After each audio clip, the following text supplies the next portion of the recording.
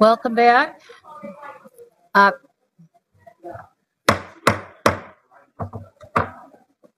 Welcome back. The time is now 9:29, 9:30, and the City Council is reconvened in open session. Let the record reflect we're joined by all council members. So we have a quorum present. And for members of the public, the City Council will be conducting the rest of its meeting in this chamber. The Park and Recreation Board is meeting in room 333, adjacent to the mayor's office. And now the council will take up the consideration of the first item on its agenda, which is the proposed 2015 property tax levies payable in 2016. To do that, I will recognize Councilmember Quincy to present the report of the Ways and Means Budget Subcommittee. Councilmember Quincy.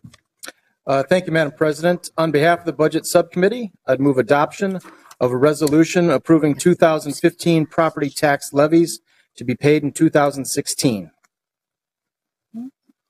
Councilmember Quincy has moved the levy recommendation. Is there a second? Second. Any discussion on the motion? Seeing none, I am going to have to, my battery is low in my computer. So I need to get into speaker management. It's our tech guy here. Okay.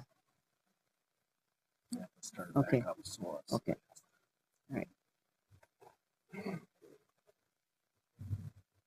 Okay. Sorry for the delay.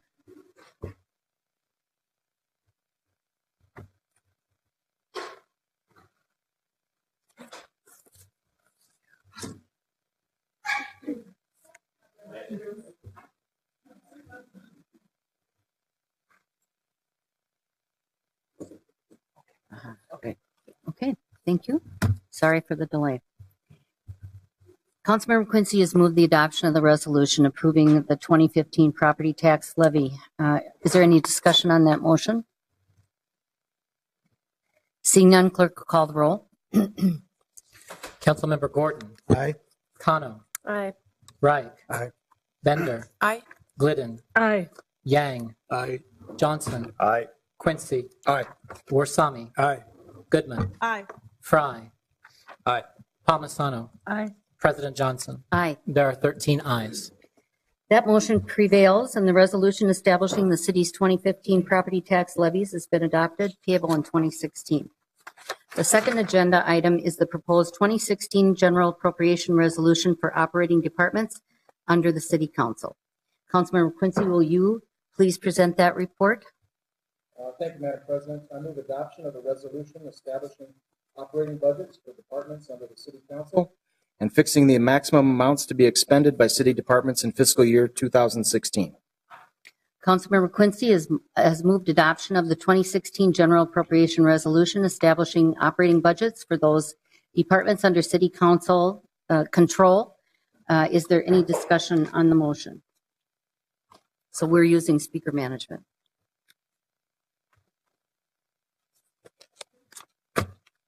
Any discussion on the motion? Any amendments?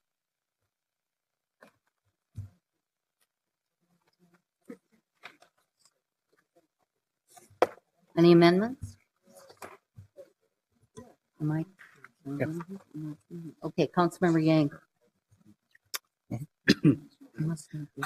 Thank you, Madam President. I'm going to move to amend the 2016 general appropriation resolution by decreasing on a one-time basis the Public Works budget by $105,000 from the LED lighting initiative and increasing the police budget by $105,000 and reallocating $200,000 from the timing of hiring new positions cost savings to be used for CIT and procedural justice training with the police department in addition to the department's existing training budget.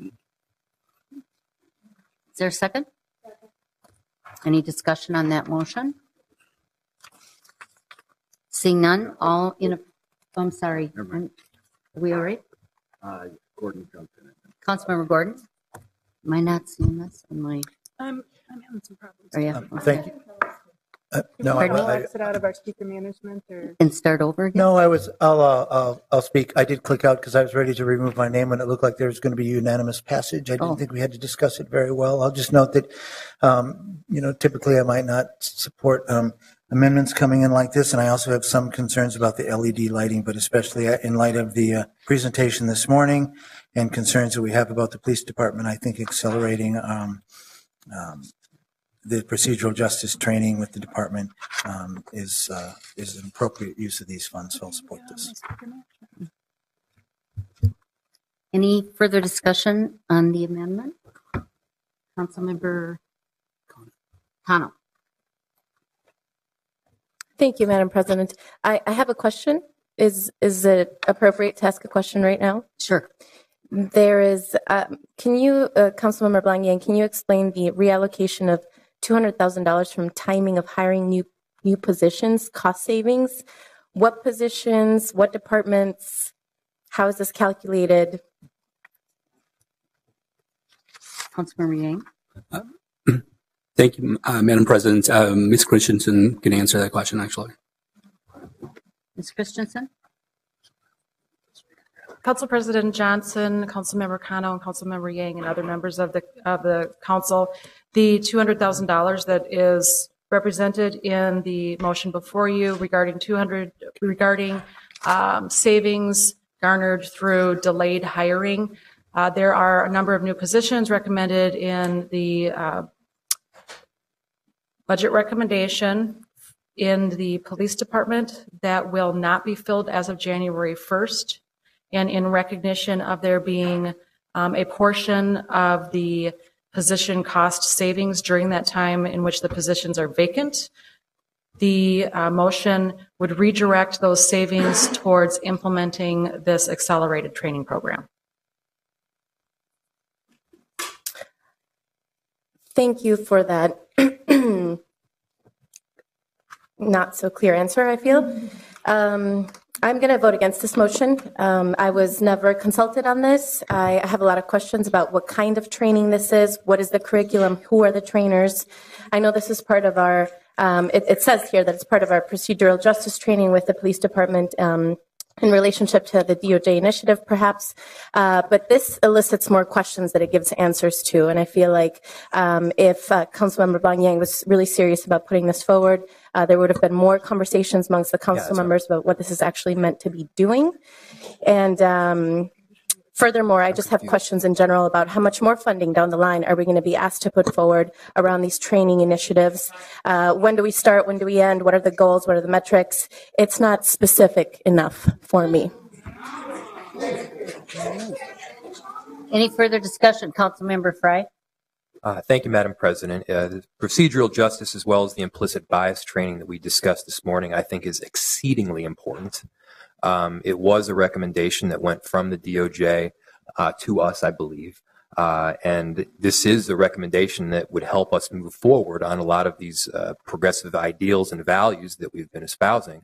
I mean, we went through a 30 or 40-minute presentation perhaps this morning, and I'm supportive of it. And I agree with Councilmember Gordon entirely, who, and this, taking money away from LED lighting initiative is not something that I would normally support.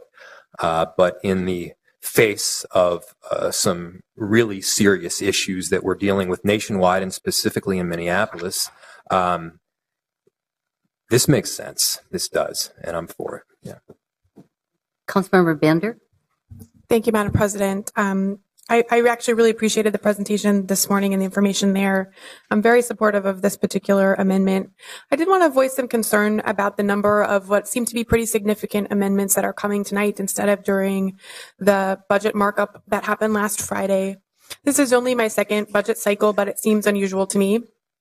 As a relatively new council member, and I but I imagine this will continue throughout my career. I actually like to engage my constituents quite a lot in the budget. My constituents in the 10th Ward pay a significant amount of taxes, but everyone across the city, I think, deserves to know as much as they can what's in our billion-dollar budget. And the budget, someone spoke, I think, very eloquently about the fact that our budget is a moral document and it really is the expression of our city's values.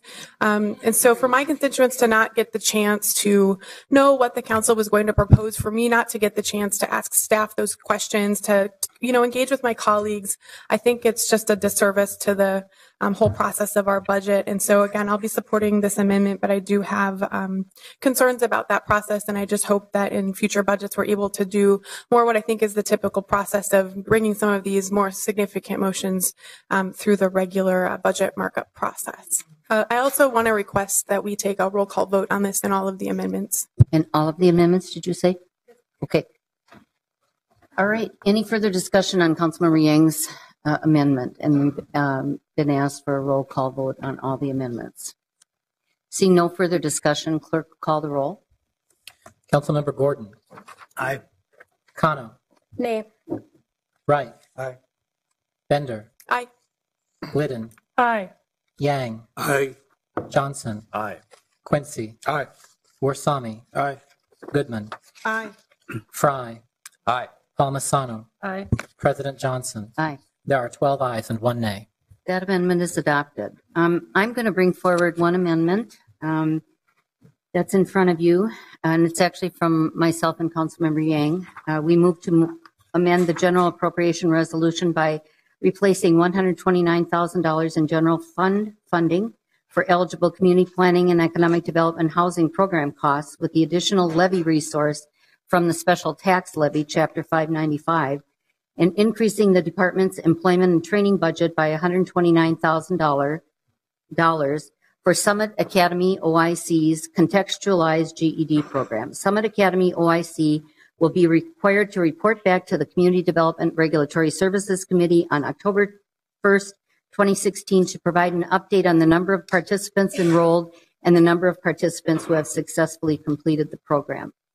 Summit Academy is a job training center in North Minneapolis that has a number of programs. And what they have discovered is many of the people that apply to Summit Academy do not have their GED. The GED has been changed. It now has to be taken online, and it also is, I would say, a significantly more difficult test than it was a few years ago.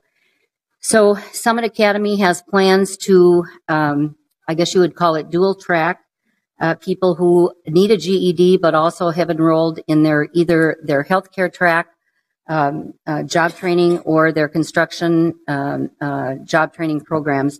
And so they will take those classes while they are also preparing and then taking the GED. So I'd encourage my colleagues to support this program. And we will get a report back by October 1st so that we understand the success or lack thereof, but we hope they have great success with the program. Councilmember Quincy on the motion. Thank you, Madam President. I just wanted to add my support to this motion. I think it's incredibly important when we have the opportunity to offer additional resources to what we know to be working programs. And certainly Summit Academy OIC is doing a tremendous job in enhancing employment opportunities through increasing people's access to GED programs. So I think it's a terrific use of resources. The source of the funds is a little known and barely used special tax levy, so it doesn't do any harm to the overall structural balanced budget that has been presented. So I think it's an excellent use of these resources, and I look forward to a report in October outlining how those additional resources have impacted the communities. Any further discussion? Councilmember Glidden. Thanks, Madam Chair. I did want to hear from Ms. Christensen a little bit more on the sources of funding this program. This is the first time I've seen this motion. I want to make sure I'm understanding if there's a reference to housing program costs. And maybe you can explain this special tax levy a little bit more to us, please.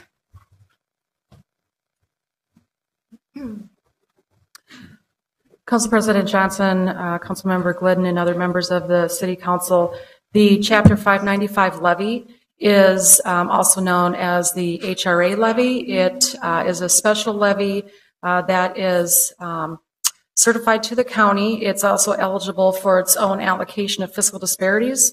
During the Board of Estimate and Taxation setting of the city's maximum levy, it was identified that by certifying $129,000 of city levy associated with the HRA levy would allow the city to be the recipient of approximately $125,000 in fiscal disparity distribution, meaning, bottom line, that about $4,000 increase in the overall impact to the average or to the taxpayers of the city of Minneapolis. The 595 HRA levy can only be used for economic development related activities. The motion by Council President Glidden is to reduce the utilization of general fund resources in the Community Planning and Economic Development Department for housing programs by $129,000 and replace that funding with the Chapter 595 levy, and then to utilize the newly freed up $129,000 of general fund levy to provide for funding for the Summit OIC. So I have a follow-up question. Go ahead, Follow-up questions. Councilman. One is, I'd like to know when's the last time the HRA levy was utilized. The second question is, what housing programs were reduced or what funding? I don't understand that piece of what was reduced. So what might we see? And maybe this is a program income piece, or I don't know. You need to explain that a little bit more, please. Council President Johnson, Councilmember Glidden, there actually isn't a decrease in funding. It's merely a replacement of the source of funding. So by linking the appropriate eligible expenditures in the CPED department to the HRA levy, it allows for an additional $129,000 of general fund to be freed up. And the last time the HRA levy was utilized? We adopted an HRA levy in 2015 of $1 million. Okay, thank you. Councilmember Goodman. Thank you, Madam President. So we discussed this in the CPED budget markup.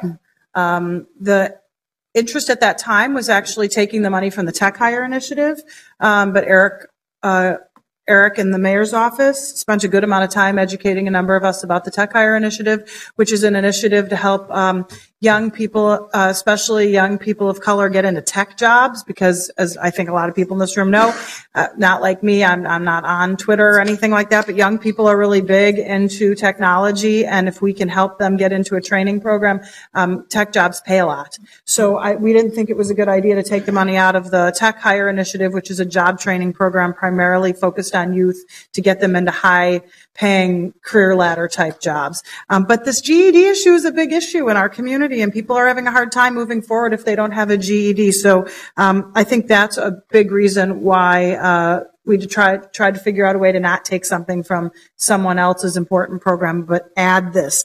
I'll note we spend about in excess of $3.5 million annually on job training activities in Minneapolis. These range from all sorts of different providers who work with people in our community to get them into career laddering jobs. Some of them are with Dunwoody, for example. One we're going to discuss tonight is a building trades partnership. So we spend a fair amount of money on that. We also spend a fair amount of money on youth employment and youth training in the summer jobs program. So this is adding to our about $5 million we spend on job training.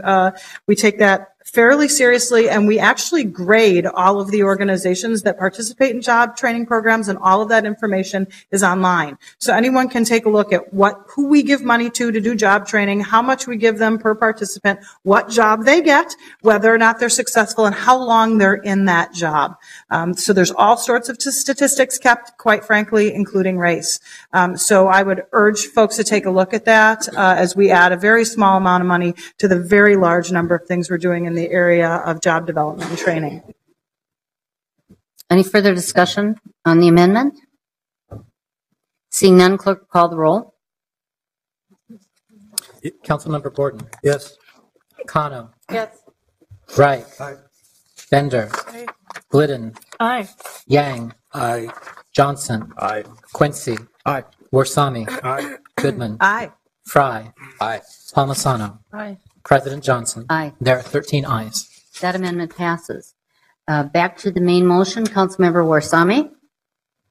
Thank you, Madam Chair. I bring forward a motion in the 2016 General Appropriation Resolution by myself and Councilmember Yang to move and to amend the 2016 General Appropriation Resolution by reducing $50,000 in General Fund one-time enhancements, funding for green zones in the Community Planning and Economic Development Department, and relocating $50,000 to the Fire Department. $42,000 will be used for the purpose of partnering with organizations to provide youth technical training and outreach, and for identifying and securing locations that will allow Hennepin County Technical College, Roosevelt High School's multi-craft core curriculum, and Public Works Fleet Division Mechanic Trainee Program to receive educational equipment that has been leveraged through the Department of Employment and Economic Development grant. The remaining $8,000 will be allocated to the Midtown Safety Center, and I would like to speak on this. Okay. Councilmember Warsami. Can I speak on it? Yes, go ahead, please. Thank you very much. Now, this is basically taking $50,000 from the green zones in the community planning and economic development and moving this money to be used to provide youth technical training programs for students from Roosevelt High School. Many of them will be from Ward 6. Many of them will be students of color. And this program will allow them to do a mechanic trainee program with the unions in order for them to get training to get livable wage jobs in the future. I think this is very important, especially as with the public testimonies today, everybody was talking about youth development training programs and making sure that our youth have the opportunities to get livable wages. The other amount, the $8,000 remainder, will go to the Midtown Safety Center, which basically serves a number of neighborhoods in Ward 6 and Ward 9, including Ventura Village and Phillips West neighborhood. That's in my ward, and the remainder in Ward 9 with Alondra Cano. And I think this is very important, and I would like my colleagues to support this motion. Motion's been made. Councilmember Cano. Thank you, Madam President. So first of all, this amendment was never brought forward to me. Again, the authors of this initiative, Councilmember Yang and Warsame, did not speak to me about this issue. I've had no residents talk to me about getting funding for the Midtown Safety Center, so this is kind of a surprise. I will say that I've been working on the Green Zones initiative with my colleagues for the past 2 years, and it was a campaign issue for me, for the Phillips communities specifically, which I know Councilmember Warsame also represents. And so the notion of the Green Zones pilot project money in the Community Planning and Economic Development Department is to help us transition our businesses into the green economy. And we've had the climate action plan that has codified green zones as an initiative we need to move forward. We have a resolution that passed the Health, Environment and Community Engagement Committee a few weeks ago, having the city call out a work group to really put this concept together. So I just want to stress that these $50,000 that the mayor put into her budget around these issues are connected to environmental justice, to empowering immigrant families, low-income families, families of color to regain their health, and to organize and work together to address issues of environmental racism in their neighborhoods. And it would impact and actually help the council members' wards who are actually authoring this particular initiative. So I'm just looking forward to the day that the misogyny on this council can end, and where we can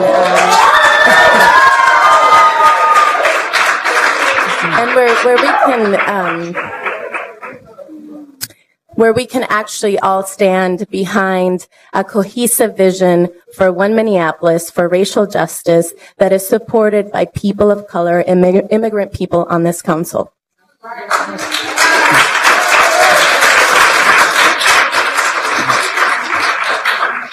Councilmember Andrew Johnson. Thank you, Madam President. I have a question on this, or I guess I'll just put this out there. So in the mayor's proposed budget, there is $50,000 advocated for the Community Outreach Explorer program. My understanding, talking with the chief, is that is actually offering leadership development, encouraging youth in our public schools, high schools to enter firefighting and emergency services as a career. It's actually, Roosevelt is in Ward 12, which I know this amendment actually specifically mentions, and that is one of the schools that specifically is getting that youth technical training and outreach as a result of that Community Explorer program. So it seems to me like that is already in the budget for $50,000. So I'm wondering if this is an additional $50,000, how this might differ from that, and it's just really a question. So. I will speak to both Councilmember Cano and Councilmember Johnson's points. This is actually in addition to that amount. So this is not, we're not replicating that amount. And again, if we're talking about equity in this city and we're talking about equity in this country, and one of the biggest things is unemployment and underemployment, and this is a specific program that's going to help inner city youth, youth of color, to get necessary training programs in conjunction with the unions so they can do the jobs that their parents do not do today. So if that's misogyny and if that's somehow, hurting, people of color, I don't know what's going to help, because this is actually tackling one of the issues that we have been talking about over and over again, the lack of employment in our communities, the lack of employment with regards to our children. And I think we should support this. And 50,000 is not enough. We should have 500,000 for this. But this is a start. This is a start.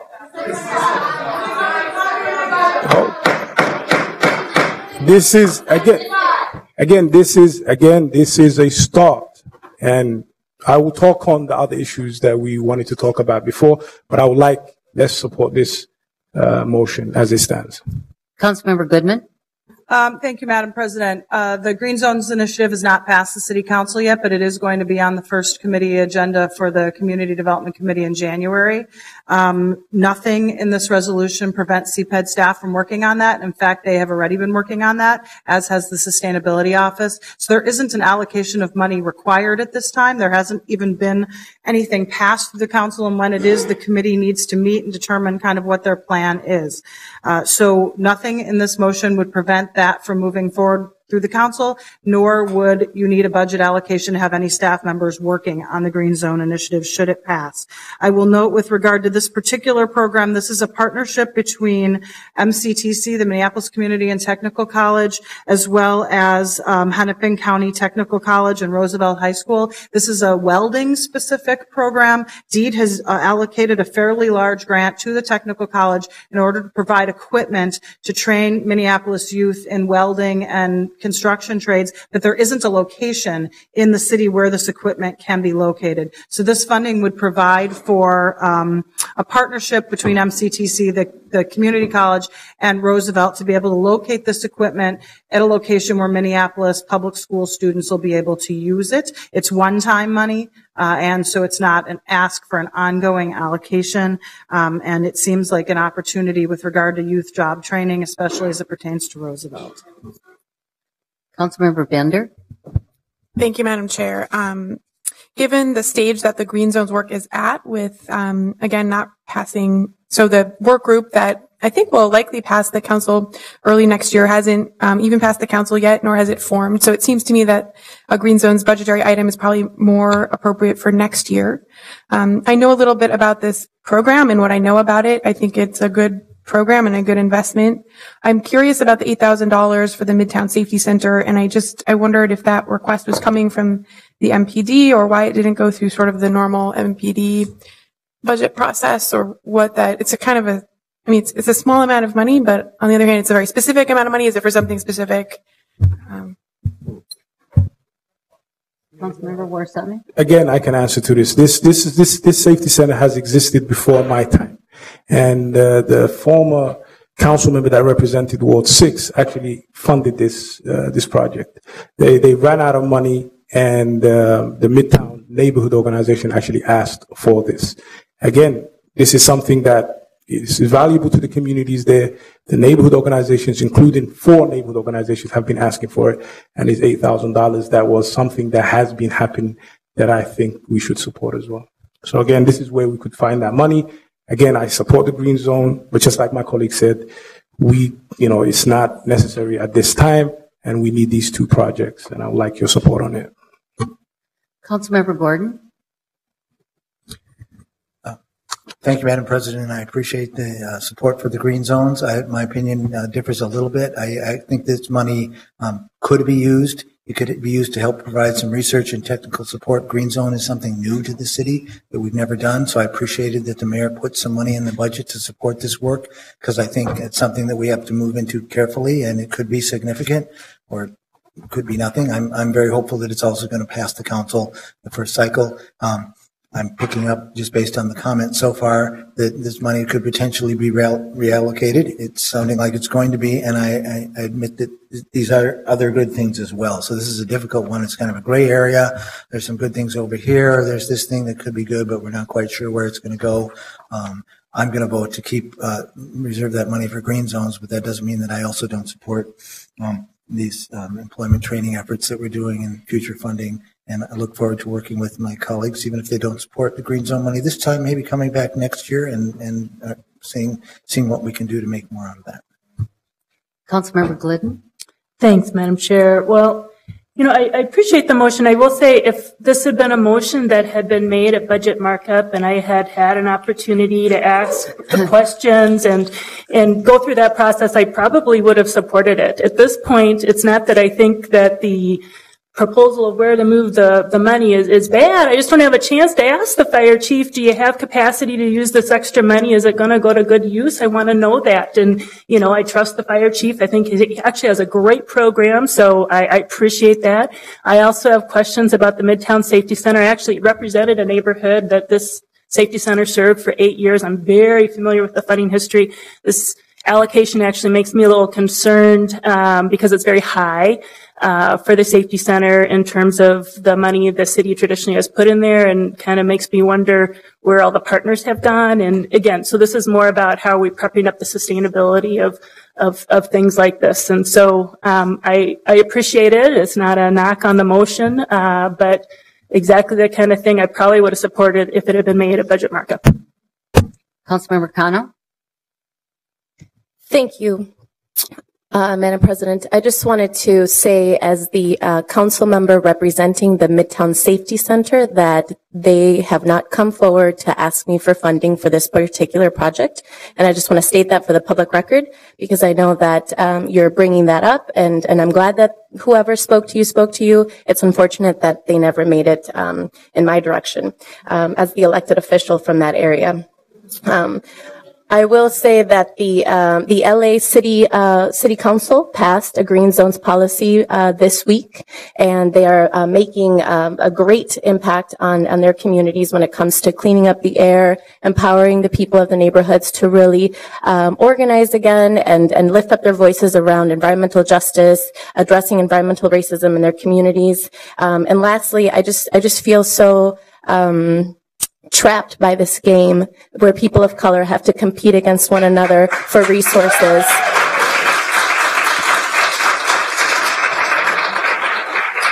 I think that's a false paradigm that we have to challenge, and I think that there is enough for everybody to go around, and I just don't believe in this, like, let's put, youth training programs for Roosevelt High School students against their own families who live in the Phillips neighborhood who can't breathe and are developing asthma.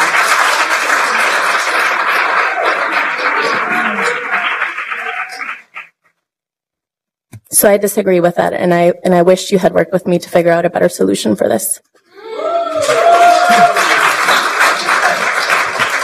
Councilmember Andrew Johnson. Thank you, Madam President. So I want to echo the sentiment of some of my colleagues. I think that this is a great program. The Community Explorers program is excellent. I want to see more money go into it. I also believe strongly in green zones and making sure we have allocations there to fund that effort. And I wish I would have known about this particular motion sooner, because I had the fire chief in my office a couple of days ago, and he did not mention a need for more money for this. He was actually very excited about what's already going on. And I acknowledge that this benefits Ward 12, because Roosevelt is there, and I care deeply about our students in in the community, and I want to see them have this opportunity. And so if it passes, it's a great opportunity for the students or a further opportunity, but it's one of those tough choices. I won't be supporting it because I do want to support the green zone funding, but I hope we can find more funding for this program in future allocations. And I appreciate that, there is a strong interest for these kind of programs and supporting them.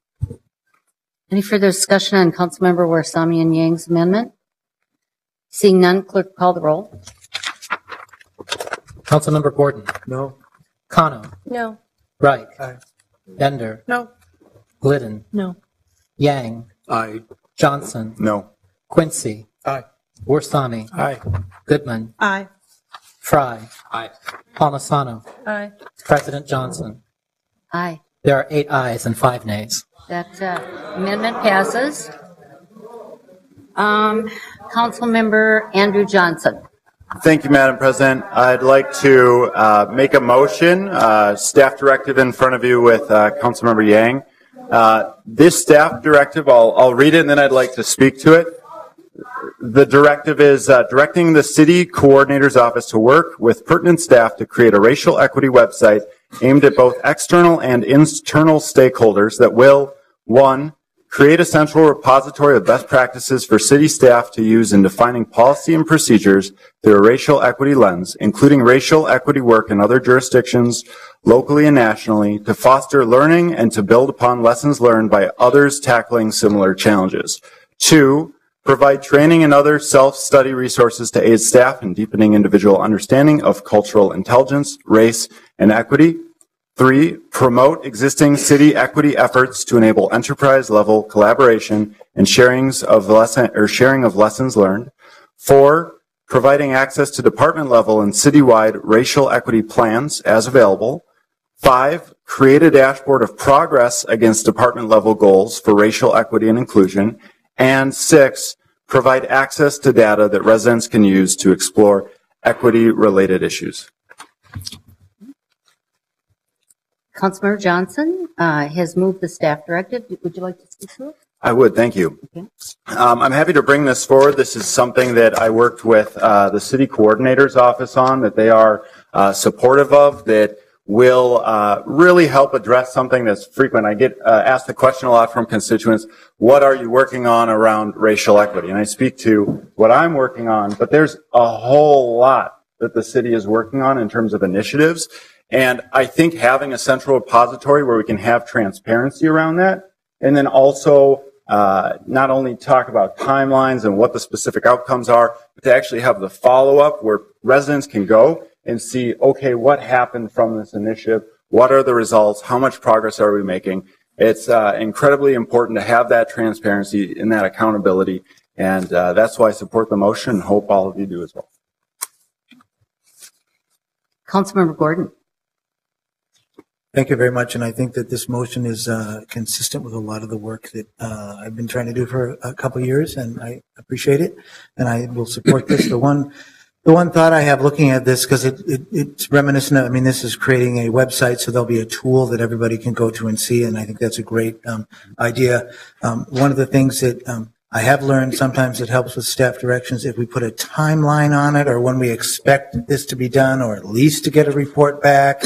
And so I don't know if you had a chance to talk to the city coordinator's office about what was reasonable, or even IT about getting this kind of work done, but something to think about if we could at least expect to get something in the second quarter of next year, or a report back at the end of the first quarter on the progress. I think it would give us some reassurance, and then we could help hold ourselves accountable. I think we even heard at the public hearing about one staff direction we gave about the downtown East Commons and the agreement we had, and how we gave a staff direction on that. And sometimes they just, even when we have a deadline, it doesn't come back. So I'm not prepared to propose a deadline right now, but I'm talking for a little while longer so that maybe the authors can think about what they heard back from the coordinator and what they think might be reasonable to put a deadline on that. But I'd like to support this, and I'd like to see the work get done quickly, and then it's something we can certainly build upon and work on.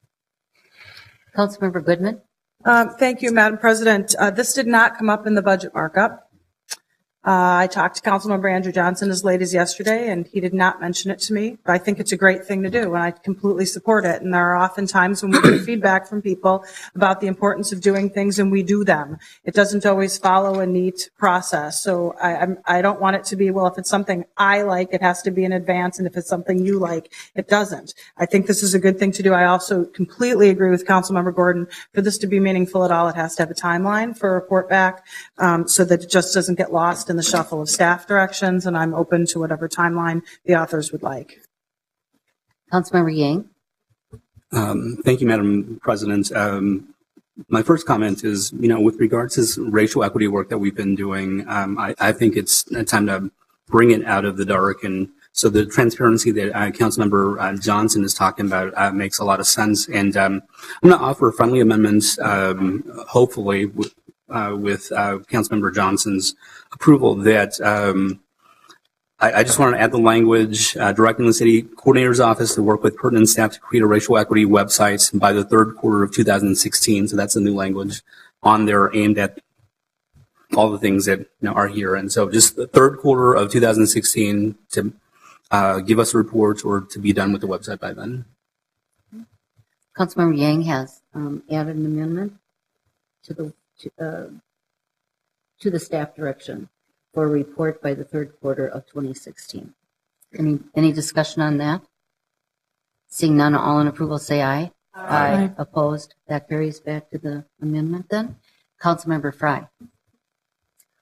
Thank you, Madam Chair. I share Councilmember Goodman's sentiment that this is an excellent amendment. It wasn't introduced earlier, but this process, as she said, is sometimes messy. And, as we talk about, obviously there is at times a serious communications gap between our communities and what we're doing here at City Hall. And my hope is that this website, which I'm assuming will be part of the city's overarching website, but just kind of a separate tab, will facilitate some of that engagement. So hopefully the next time around that when we're doing this budget process, this Nouveau website will help. Councilmember Glidden. Thank you, Madam Chair. Just a couple things I'll say kind of give confidence to this idea. One is I'll say it doesn't have a budget allocation attached to it. It's a staff direction. Second is it's an item that has been in the work plan or the communications department for some time. And so I do appreciate Councilmember Johnson kind of taking an action to prod that work forward and make sure that it happens. And so I think that's another thing that makes it familiar. Thank you. Any further discussion on the amendment? Seeing none, clerk call the roll. Councilmember Gordon. Aye. Kano. Aye. Reich. Aye. Bender. Aye. Glidden. Aye. Yang. Aye. Johnson. Aye. Quincy. Aye. Warsami. Aye. Goodman. Aye. Fry. Aye. Palmisano. Aye. President Johnson. Aye. There are 13 ayes. That amendment is adopted. Councilmember Fry, you had an amendment? Thank you, Madam President. Yes, I do, and the amendment is to direct city staff to identify and reallocate a vacant FTE to the Office of City Clerk for an analyst position to provide management, policy, and fiscal support to the City Council and its committees, and if I may speak briefly on this item. Why don't you go ahead? And this is also a fairly last-minute item as well, but is seeing some of the issues that we on the council were going through in the last couple of days, I do feel that it would be exceedingly helpful to have financial, fiscal, and policy support from someone that would be specifically devoted to the council. I feel like it would decrease the number of miscommunications that we're having internally. And I feel that it will ultimately improve the policy that emanates from the council itself. Okay, Councilmember Fry has made his amendment. Councilmember Gordon has seconded it. Councilmember Glidden. Thanks, Madam Chair. Well, I had several questions about this one. I thought actually the clerk had all of its requested budget items funded in the mayor's budget. I may have not remembered that correctly, but so I'll maybe look to both the clerk and the mayor. I'd like to know if this was a requested position that wasn't funded and if we could hear a little bit more about that. The second one is it's just worded maybe a little bit unusually, and I'm not sure what it means to identify a vacant position. It doesn't say where the vacant position would be taken from. Is this like an enterprise-wide request? I don't know if Ms. Christensen has seen the motion. You have not seen the motion. You're happy to take a look at mine, but it might help reviewing the motion.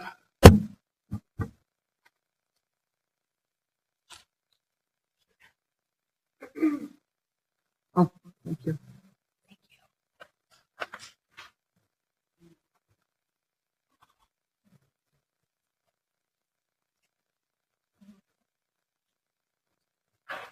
And the question to you is, I'm not sure I understand what that means. If there's vacant positions, they're allocated for departments to fill. I'm just a little bit unclear, unless there's a vacant position in the clerk's office if so, then the clerk has the ability to fill that position. Council President Johnson, Council Vice President Glidden, and other council members, typically when a position is to be reallocated, there's a definition of where it's reallocated from and where it's reallocated to. It's not clear specifically in this motion that where the vacant position would be currently budgeted. Each department that has a position allocated to it has a budget associated with that position. So identifying where the vacancy exists would be necessary in order to reallocate the position as well as the dollars associated with that position. And certainly there are at any given point in time within the city vacant positions across the board, any number of functions. So I'm not exactly clear on where it might come from. That could possibly be identified later. Thank you. Councilmember Gordon.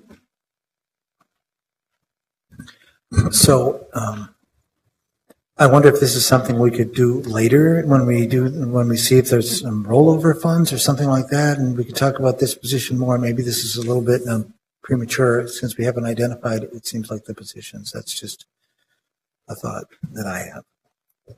Councilmember Bender. Thank you, Madam President. I guess I'm a little confused because, so this seems to be an ongoing FTE in the clerk's office, and therefore if we were taking an FTE from another department, wouldn't that be an ongoing position that had been eliminated? So you're saying we need to identify which position in the city enterprise would be eliminating in order to support an ongoing new position within the clerk's office. And then I'm not sure I've totally heard what the position description is. Council President Johnson, Councilmember Bender, a reallocation of a position means that a position in one department is gone in lieu of adding it elsewhere.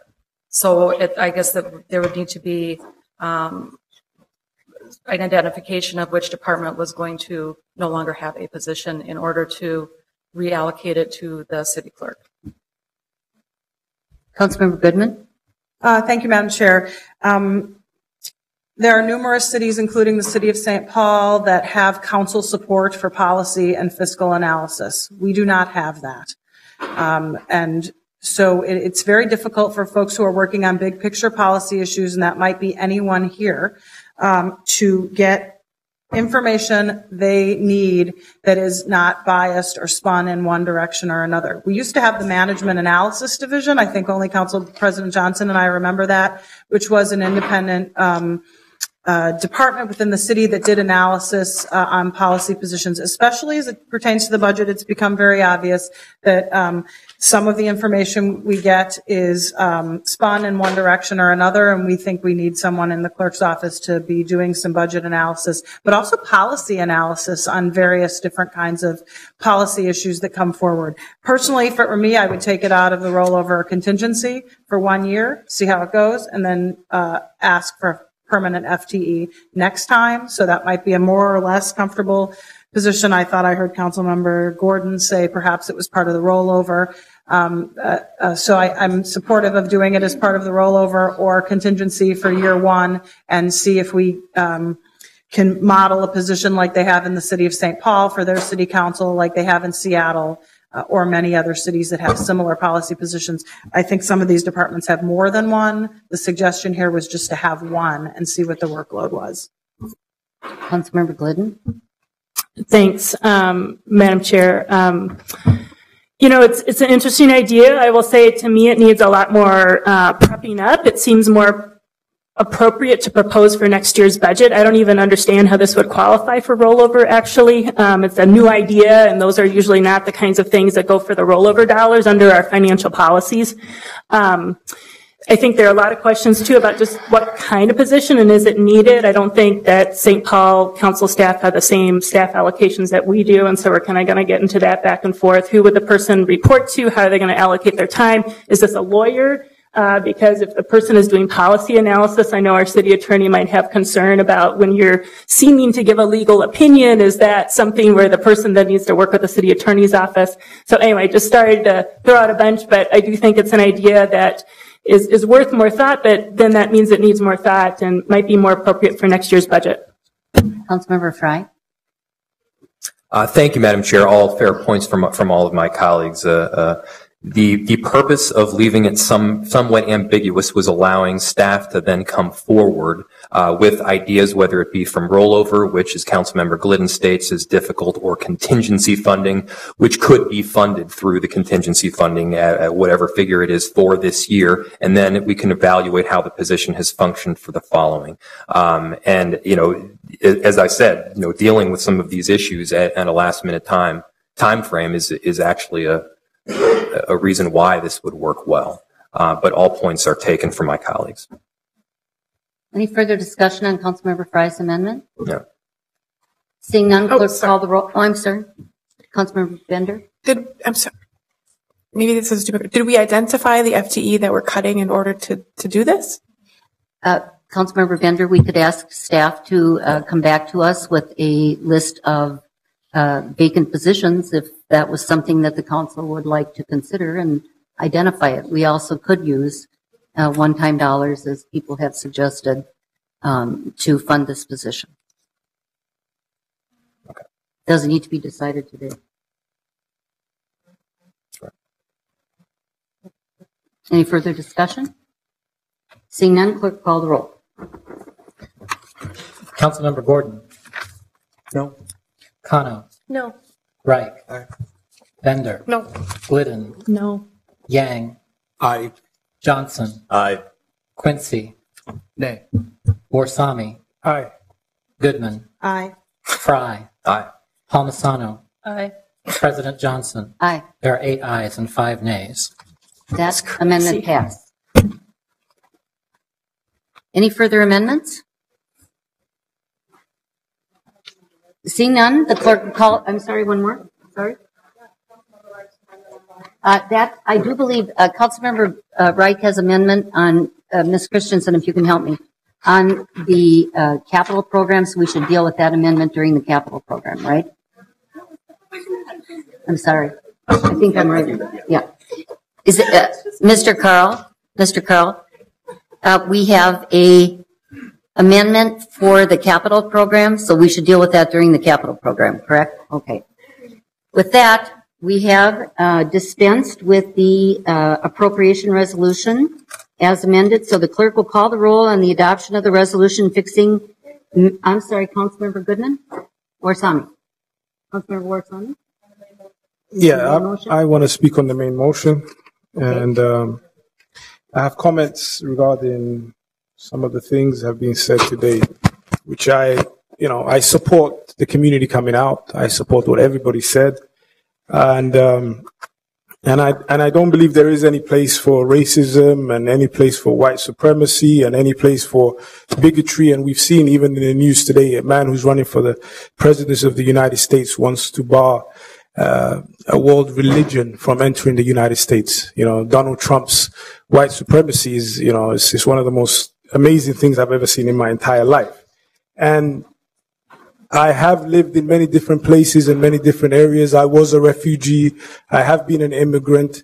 I am black and I am Muslim and I'm poor. And my father never left me anything and my family never left me anything. And everything that I have earned through hard work and through being where I am.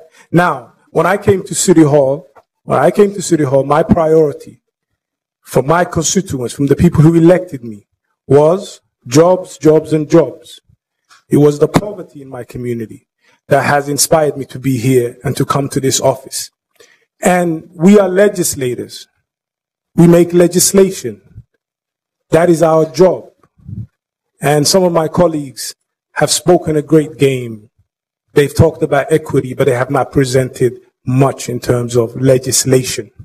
In this 2016 budget, and I will thank the mayor who put these recommendations that I put through for my constituents, for my ward, and for the inner city, young, black, and colored individuals who live in our city, including my children. I have put forth a number of recommendations that I would like you to pass today. One is the creation of an opportunity hub to be created in Cedar Riverside. What does an opportunity hub mean? It means a hub where young men and women from my community can go so they can be trained. It's not a workforce center, it's a skills development center. It has never been created before, and we're partnering with the county.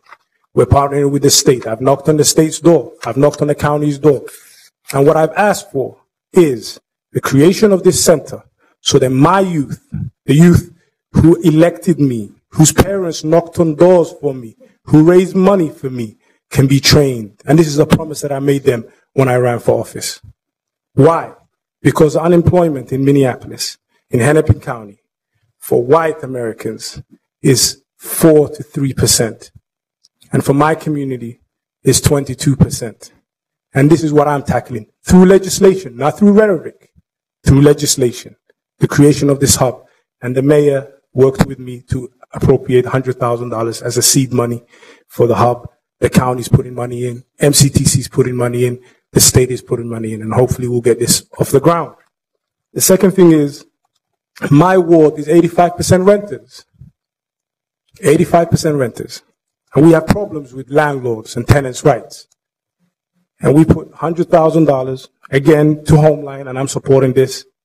And my colleague Lisa Bender also helped me with this last year to tackle this issue. We've also put down $20,000 for community education program, targeted at East African elders, seniors. We've also put down $50,000 for youth development, targeting the Somali community for a 4-H program, for after-school program that develops the STEM, especially maths, in our youths. And about 30 youths will be able to benefit from this. We put $42,000 for the program that I mentioned at Roosevelt High that my colleagues were talking about. Yes, Roosevelt High is in Ward 12, but many students are from Ward 6. We also put $20,000 for the first time, a public awareness program for autism, again targeting the Somali community because we have a high rate of autism program. We have a high rate of autism issues.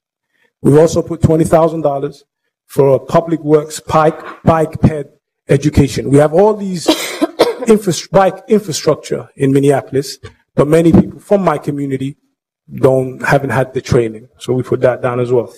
And I also supported Councilmember Goodman's amendment to increase the affordable housing to $10 million for 2016. So again, we are legislators. We will be measured on what we legislate, what goodies we can bring to our constituencies, and how we are dealing with the needs that they have through our elections. And this is what I've tried to do to the best of my ability, is to legislate and to present actual programs that tackle the unemployment and underemployment in my community. Actual programs, not theoretical issues, but actual programs that develop the skills that allows individuals to get into programs. Another thing that I'm working on and I work hard for is to defend small business. My community is one of the largest creators of small business in the city of Minneapolis. And we know there are legislations coming, such as scheduling and other legislations that could harm these small businesses. And I have to be attentive to them. Because if these small businesses go out of business, if these grocery stores, the halal grocery stores, and the restaurants get out of business, I don't think the city of Minneapolis is going to employ all those people that will be unemployed. So again, my decisions are made with the lens of my constituencies with the lens of Ward 6, providing jobs, protecting small business, making sure that we create enough wealth that we become homeowners and we become part of this society. And that's what I fight for, and that's why I support this budget and the recommendations made. Thank you very much. Councilmember Cano.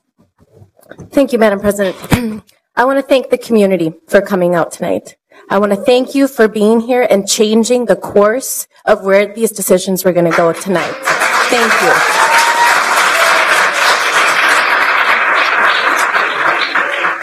I used to work for a council member, and I don't remember things being so tough back then. I'm in city council now. Things feel tough, but please know that we are in that friction, that space of friction that's creating the change that our ancestors have called for, that our communities are calling for. I know it's hard, I know it's tough, but we have to keep doing it. Please know that justice is on our side, truth is on our side, love is on our side. Thank you for being here. Thank you for sacrificing.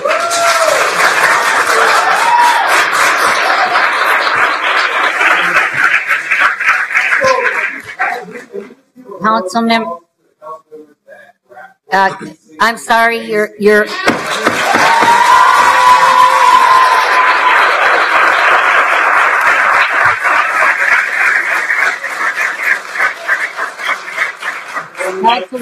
Councilmember Andrew Johnson. Councilmember Andrew Johnson. Thank you, Madam President. I just wanted to say thanks for everyone who came out.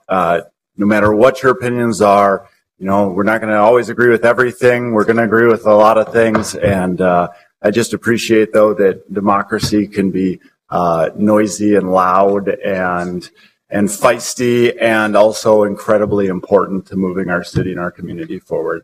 And I'm happy to be a part of a couple of motions tonight on racial equity. I know we have a lot more work to do. There's a lot of work underway, and I want to recognize a lot of that work is outside of City Hall and happening in the community, whether that's our nonprofit organizations, whether that's just community members through their volunteering, through their work. I also really want to thank the mayor for something in the budget, specifically the restorative justice is being tripled. And I want to recognize you for that and thank you for your partnership on that. It's incredible. Incredible programs that are helping keep kids who everyone makes mistakes, keep their records clean so that they don't get sucked into a system that just sets them up for failure and makes life so hard. And obviously with all the disparities with arrests and records, ultimately is hurting our people of color in our city. So I think that's incredible work. I'd love to see us do even more around that. You know, I've said it before, and I maybe don't say it enough, but I'll say it again at this, after this, because of this process. But Black Lives Matter.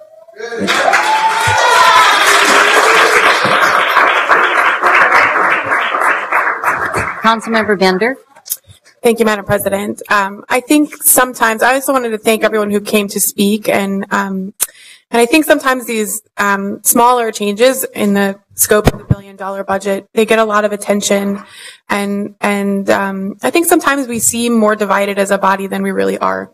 And so I just wanted to say that this budget, a little more than $1 billion budget, has a lot of things that I think really reflect the shared values of this council and our mayor. And I really want to thank Mayor Hodges for her leadership in making significant investments in a lot of things that my constituents care a lot about. This budget has a lot of investments in racial equity, a huge millions of dollars for restorative justice, to reform our police department. It has $200,000 to enforce the paid sick time ordinance that I hope we will pass early next year. Demonstrating the support of this council, the real support of this council, to make sure that that policy is meaningful and that it is enacted and enforced. It has investments in our youth. It has a huge amount of investment in jobs trainings programs, which I hope will make a real difference in people's lives. And so I think there's a lot of good here, and I think there's a lot of good to build on within this budget. I can't not note as well that we haven't even really talked about bicycling and walking, because it's become standard in our budget that we now have, thanks to leadership of Transportation Chair Reich and the mayor, standalone funding for bicycle pedestrian safety improvements, and that is a new thing that didn't used to be the case, and it is now, and it's become just part of our normal budget process. And that's something that I think it makes a really big difference too in our neighborhoods and our communities. So I think there's a lot in this budget that's really great, a lot of things that I am really appreciative of, and a lot of things that we agree on. Councilmember Goodman. Thank you, Madam President. I want to echo the words of my second Lisa, and say that I also agree with you completely that when you have a $1.3 billion budget and you're arguing over 0.5% of it, it says that there's a lot of shared values. There are 5 more items that we're going to vote on tonight. This item is not the last, but I do want to just say a few things. First of all, I want to thank Councilmember Quincy for chairing Ways and Means, and Council President Johnson and Councilmember Quincy for creating a process where everyone on the council gets to participate in the budget process, the budget hearings and the process itself. I think it was a really good change, and I appreciated being included. I used to not attend because I couldn't participate, and now I feel very empowered to participate. I am really happy about a number of the items that the mayor put forward in this budget. There's a lot of consensus on the issue I've spent most of my career on, which is affordable housing. We are in a position to fully fund our Affordable Housing Trust Fund to $10 million. And in addition to that, we have a very good split of money going to areas of racially concentrated poverty, and also trying to build affordable housing in areas that are not racially concentrated so that we can integrate neighborhoods and make sure that we can all live together. It's actually a goal we met, and we have met for the past 5 years, was funding affordable housing in areas of not concentrated poverty, which I think says a lot. Millions of dollars go into that effort annually. We also have a good amount of money in housing now because of the mayor's efforts on family housing. We've noticed that we've had a real problem in the city with 3-bedroom units and not as much with 1 or 2-bedroom units, and there's $1 million initiative mayor's put forward on that issue. We also have quite a bit of money in our homelessness initiatives, and Councilmember Quincy and I are working on a homeless youth project, Youth Link, and was in my ward, now in the 5th ward, and we have fully funded that and are just waiting for some final approvals from the state. I'll note we spend over almost $5 million, as I said, on workforce development and job training and youth employment activities in the city, and we are judged on the outcomes of those. I think in most cases we do fairly well. In some cases we don't. And when they're rated on an A through F scale and they get a C or lower, we don't renew their contracts. So we want to make sure when we put money into training a person in our community, they get trained and get a job and keep the job for a year. We're very focused on that. So I think that this budget has a lot to like. The only thing maybe I don't like is the levy increase, but I think there's a lot of other things within the budget that there are to like, and the money is going to really good places. This was a much better process than it had been in the past. I think it was more collegial and more productive as a result. And I give a lot of that credit to Councilmember Quincy. So thank you for leading us in this effort. Councilmember Gordon. Well, thank you very much. I'm going to support this budget, and I have to say that it's turned out a lot better than I expected that it might when this meeting began, and I really appreciate that. I think some of the last-minute tweaks that we made were okay, and I appreciate that. I also, though, just want to say that when we got the budget, there was a lot of stuff in there that I appreciated and I supported and I was excited about. I even tried to write a blog about it after we first got the budget and tried to come up with the top 10 best things about it, and I got stuck at about 24 because I just couldn't figure out where the top 10 were. And don't worry, I'm not going to tell you all of them, but there's some great things in there. And I will note that I'm actually glad that we still kept our $200,000 in funding for our rollout of our working families agenda policy. I think that's significant. That shows we kept some commitment for that, and we can keep working forward on that. And I appreciate that it was there, and I appreciate that we were able to keep it there. We also have a commitment to follow through on our body cameras, and I know that's not an end-all be-all to solve everything, but boy, that could really help us in a lot of situations, and I think that's definitely significant, and it's a lot of money that we're investing in that. So I appreciate that too.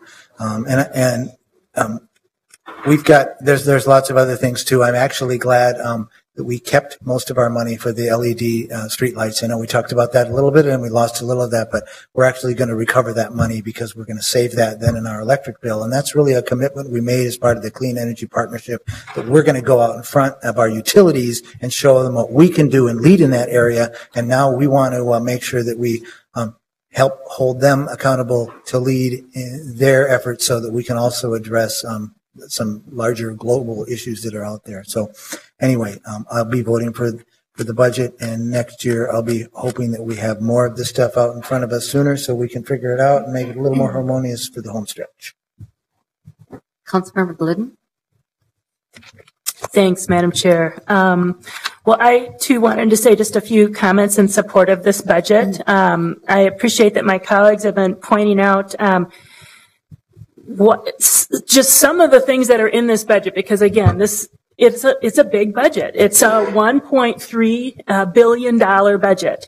And I would be interested in kind of doing a little bit more nitpicking into the budget with the community and talking about some of those programs. And so I just want to put that invitation out there that I'm willing to do that. I know many of my colleagues do that as well.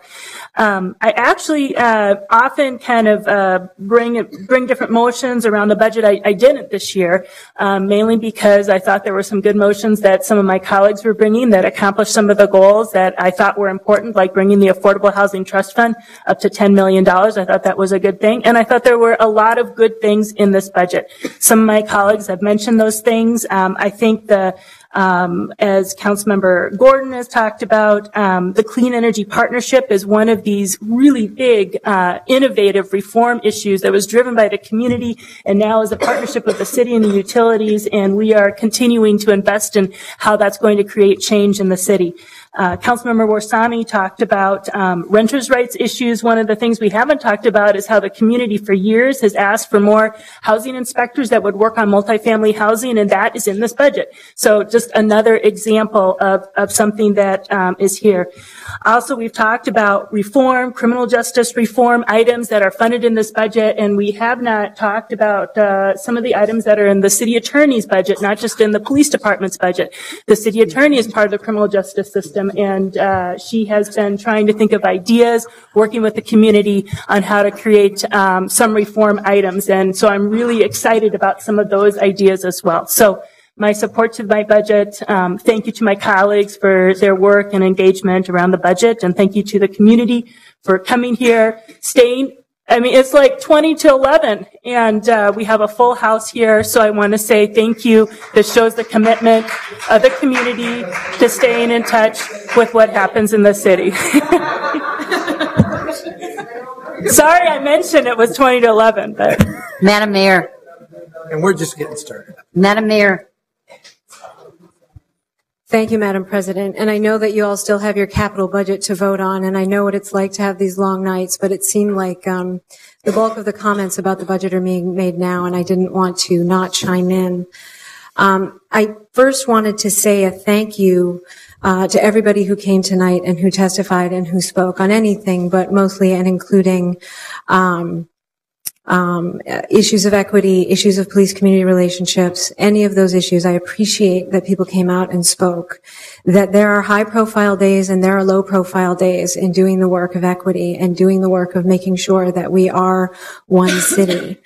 Today was a high-profile day, but I hope that the work that went into the budget, the hours spent with community, the hours spent with colleagues, the hours spent with our departments, are evidence that on every day, even the low profile days, I am doing that work, the city is doing that work, and we jointly have a commitment to making sure that that in Minneapolis, your race or your zip code do not determine your life outcomes, that we can't predict anything negative, certainly about your life, by your zip code. That's what this budget is, and that's what this budget is about. Day after day, week after week, month after month, year after year, doing the hard work necessary, not just to change things, but to transform things. And we talked about that this morning when we talked about the national initiative, which I appreciate the folks who came out for that, and I appreciate that folks had an opportunity to hear about what the national initiative is. And the commitment that we've had, again, on the low-profile days, the commitment to the national initiative is just as strong as the high-profile days, because we have been talking about it and working on it all year long. And so the the comments and the protest and all of that tonight have been an invitation for us to think about the investments we're making in our city and the investments that we are making in equity. And we all, I think I speak for everybody on the dais, value that people came out and value the opinions and the input, and that the actions taken tonight and the actions not taken tonight reflect that we value that input and reflect that we value what we hear from the community.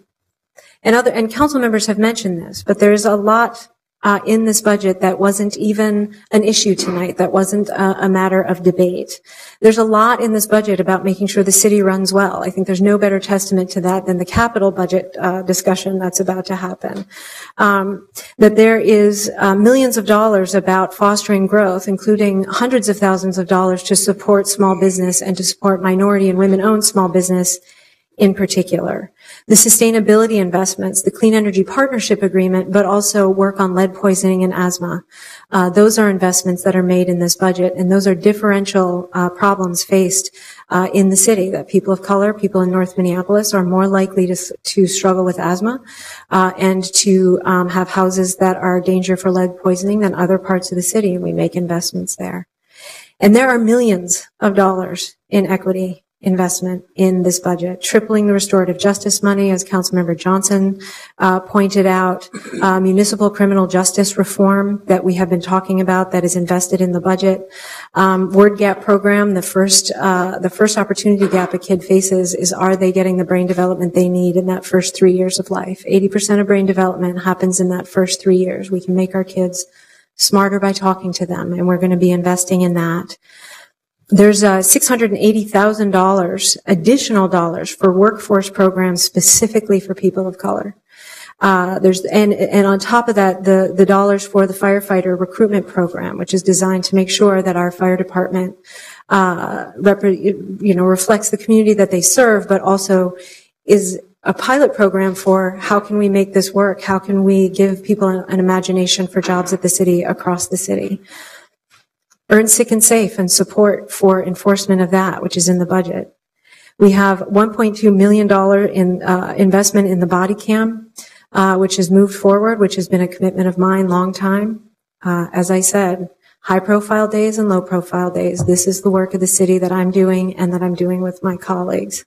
And the early intervention system. And now, thank you very much tonight for increased dollars for training, so we can make sure that our participation in the national initiative is completely funded for 2016.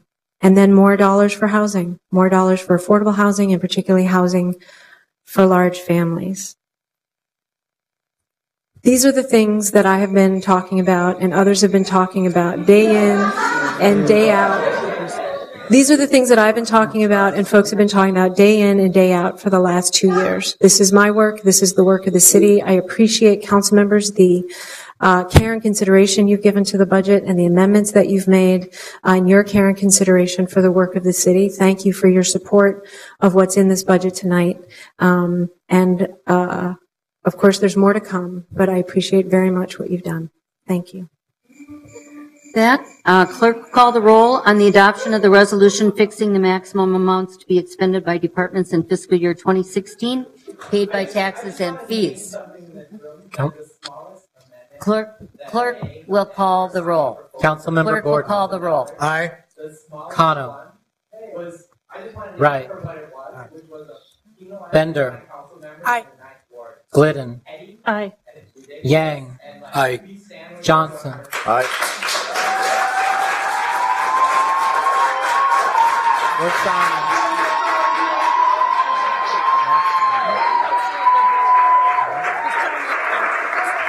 Goodman. Fry. Aye. Palmisano. Aye.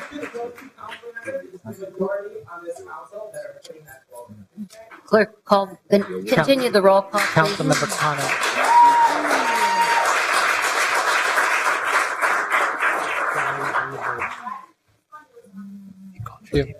Yes.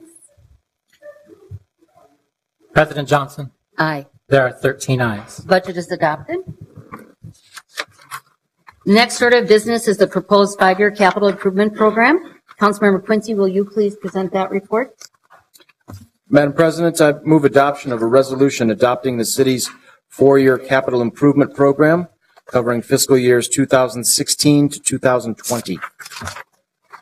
Councilmember Quincy has moved the adoption of the 2016 to 2020 capital improvement program. Is there any discussion on the motion? Are there any amendments? Councilmember Wright. Thank you, Madam President. I move to amend the 2016 capital improvement appropriation resolution by reducing the appropriation in the Public Works Department for the Vineland Place paving redesign by $400,000 and reallocating those dollars to the Public Works Department for the Concrete Streets Rehabilitation Program. Councilmember Reich has moved the motion that's in front of you to amend the capital improvement appropriation resolution by reducing the appropriation in the Public Works Department for the Vineland Place paving redesign by $400,000 and reallocating $400,000 to the Public Works Department for the Concrete Streets Rehabilitation Program. Any discussion on that amendment? Councilmember Reich. Thank you, Madam President. This is motivated not by any demerit to the project proposal, but just an insistence that it goes through our typical capital review process, particularly that part of the process that vets things with the lens to a need-based allocation and prioritization. And so I just wanted to express that motivation behind the motion. Any further discussion? Whose house? Our house. Whose house? Our house. Whose house? Our house. Whose house? Our house. But anyway, I'm just laughing at the guy who's back.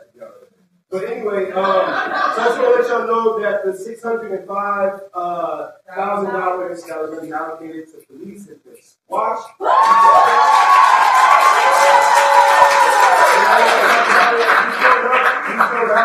We showed them what community do within hours of notice. So imagine if we're prepared and we're actually plotting and planning. The precinct was nothing.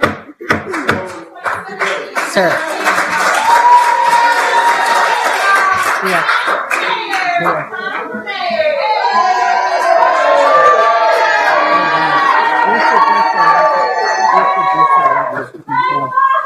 Okay.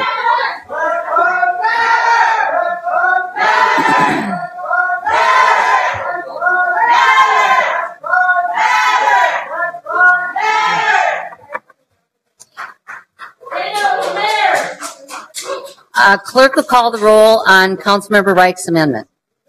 Councilmember Gordon. No. Kano. No. Wright. Aye. Bender. No. Glidden. Aye. Yang. Aye. Johnson. Aye. Quincy. Nay. Oh, I'm sorry. Aye. Warsami. Aye. Goodman. Aye. Fry. Aye. Palmisano. Aye.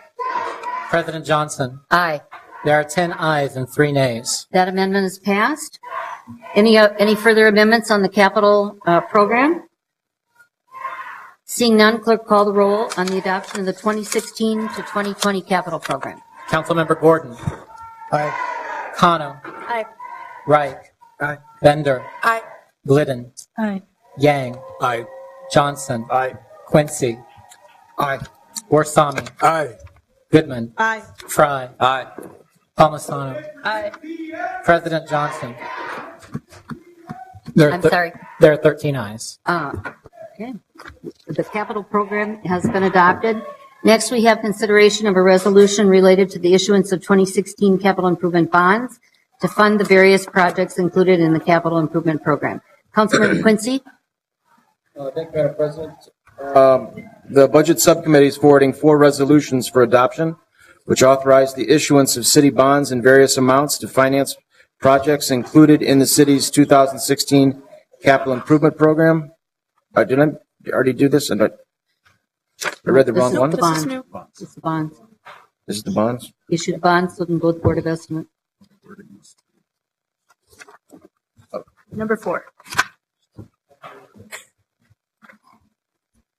For your capital improvement. If I could get help from Mr. Carl, am I on the Madam President, resolution? Councilmember Quincy, I think we're on page 8 of the prepared script. It's the Right. proposed 2016 capital improvement bond, which is forwarding resolutions for adoption that would authorize the issuance of city bonds for various amounts to finance projects that have been included in the 2016 capital improvement program. That's right. I move approval of all 4 resolutions. Or the bond program. Is that correct?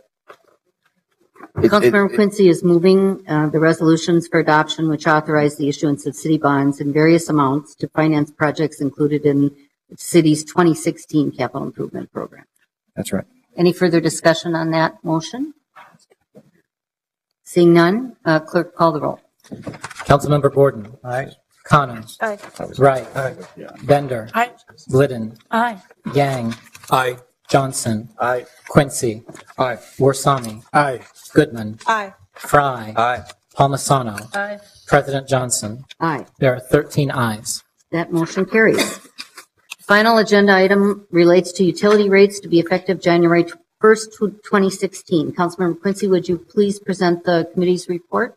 Thank you, Madam President. I move adoption of the resolution setting rates for municipal utility services, including water, sewer, solid waste, and recycling, all of which become effective January 1, 2016. Councilmember Quincy has moved the adoption of the resolution designating utility rates for various municipal services to become effective January 1st, 2016. Is there any discussion on that motion? Seeing none, clerk, call the roll on the designation of utility rates for water, sewer, solid waste, and recycling services to become effective January 1st, 2016. Councilmember Gordon. Aye. Kano. Aye. Reich. Bender. Aye. Glidden. Aye. Yang. Aye. Johnson. Aye. Quincy. Aye. Warsami. Aye. Goodman. No. Fry. Aye. Palmisano. Aye. President Johnson. Aye on all except the solid waste and recycling services. I would vote nay. There are 12 ayes on the report for all items except for, and 1 nay on the entire report, 2 nays on the report as it relates to solid waste and recycling. That motion carries. With that, colleagues, we have concluded our business for the evening, and with no further business to conduct, I would entertain a motion to adjourn. So moved. Second. Moved and seconded. All in approval say aye. Aye. Opposed? That carries. We are adjourned. Thank you very much. What?